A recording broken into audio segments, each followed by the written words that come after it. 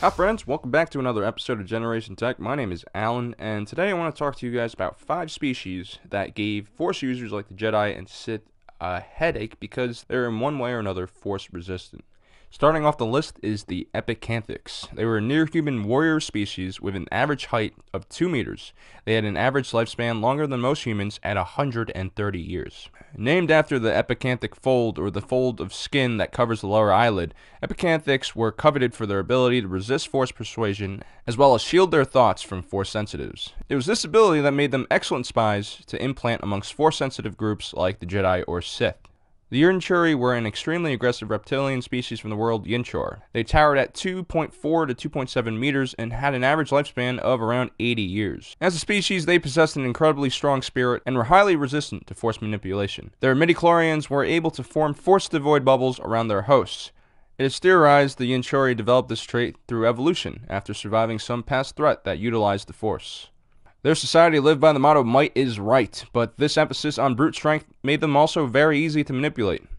They were discovered by the galactic community in 500 BBY, but were considered not advanced enough to join the Republic. It wasn't until 58 BBY that the Yinchuri joined the Galactic Republic with the help of Higo Damask, aka Darth Plagueis, the master and mentor of Darth Sidious. Darth Plagueis was fascinated by the Yinchuri's Force resistance.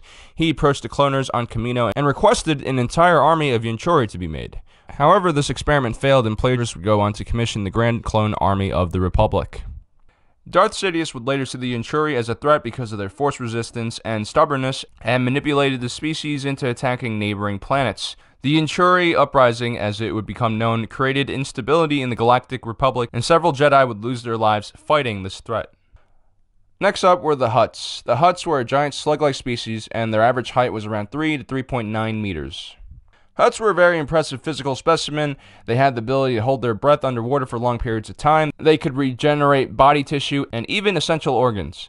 And they were also hermaphroditic and able to reproduce with themselves. Hutts are immune to Force persuasion techniques. It is unclear exactly why, although it has been reported that some Hutts have unique brain structures, with some individuals even capable of having multiple brains.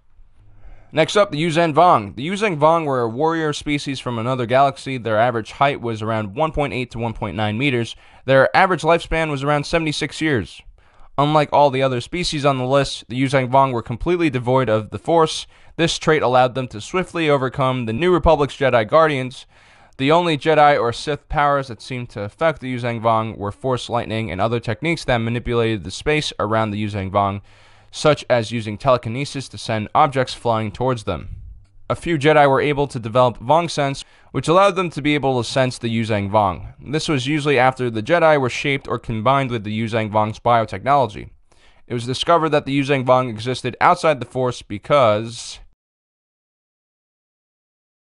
the Yuuzhan Vong had a symbiotic relationship with their original homeworld of Yuuzhan Tar. When that homeworld was destroyed by infighting, the Yuuzhan Vong were ripped from the Force and suffered great mental anguish. The Yuuzhan Vong believed this suffering was punishment for their sins against the living gods and began to worship pain, which slowly twisted the species into the monstrous form it was when it invaded the Star Wars galaxy. And last up are the Toydarians. Toydarians are a flying species from the world of Toydaria. The average height of this species is around 1.2 meters, and they had an average lifespan of around 91 years. Despite their disproportionately small wings, Toydarians are capable of flight because their bodies are extremely light and are able to absorb gases. However, Toydarians expend a considerable amount of energy maintaining flight. Many of the earliest conflicts on Toydaria involved battles for food resources. Most Toydarians have a very finely tuned business sense, which is bolstered by their ability to resist Force mental manipulation. It is not clear why Toydarians have this ability to resist the Force, but it is theorized the structure of their brain makes it difficult for Force users to manipulate them. Others say that it's because of the strong will of this species. So, guys, thanks for watching. As usual, don't forget to like and subscribe. And if you're watching this, you are Generation Tech.